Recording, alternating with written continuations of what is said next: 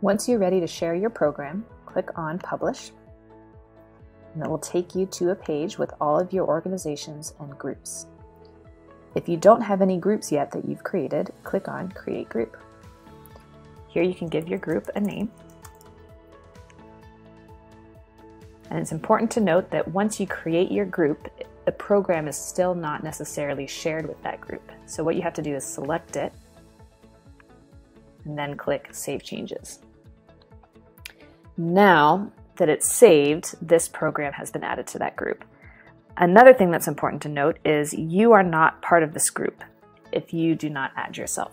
The reason that is that once you make a program, you can have lots of groups going through it with different facilitators that you don't need to be involved with, and it doesn't need to fill up your homepage.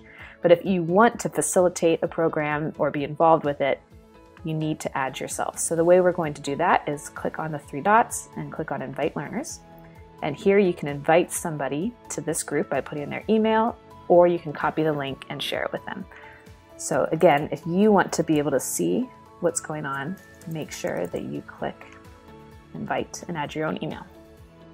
One other thing that's important to note is that this link is the group link, which means that any program that's been added to that group, when somebody clicks on this link, they will get access to all of those programs.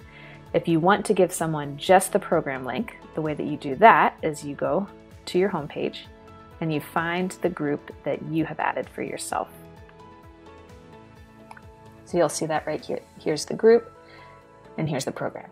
And so when you click on the three dots next to the program for that specific group and you go to invite participants, this code here, you'll notice it says course ID.